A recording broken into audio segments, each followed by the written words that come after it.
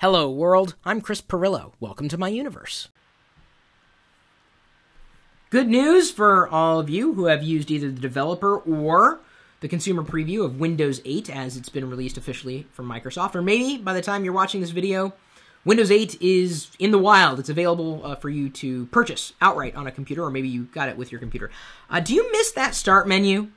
The thing that Microsoft killed? We've got at least 3 or 4 ways that you can bring back the old start menu or something like it in Windows 8.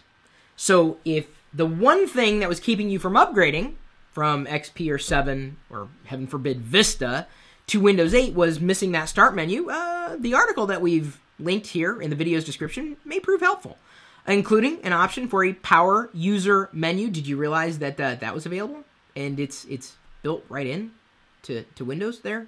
Nothing to really do with it. There's also ways to customize that menu. You could also build your own. We've showed you how to, in this article, we've outlined step by step how you can create your own start menu or something like it, or the closest thing, in the Aero environment. The Aero environment being like the classic Windows desktop, not the Metro environment for Windows 8 with all the tiles. So for that, we're even this is how we're doing it. It's a clever little trick. Essentially, you're creating a new taskbar or a new toolbar in the taskbar, and then adding shortcuts to it, and you're creating your own start menu. May take a bit to manage, but it's pretty much the same thing as what the start menu was, just in a different place. And you can create it yourself, and it doesn't cost you anything if you have Windows 8. Another option is a free download currently from Stardock, something called Start 8, and that will return a start menu to the Metro interface, or at least the start orb that you've seen in recent Windows versions.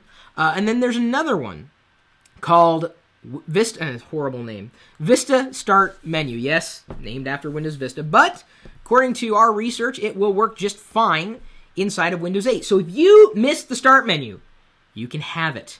We've shown you how, where, why, in the article that we've linked in this video's description. Feel free to click it, and of course, share it if you happen to find that it's useful information. If you know of another way of getting start menu-ish features back into Windows 8, feel free to leave a comment either here or on the article on LockerGnome.com.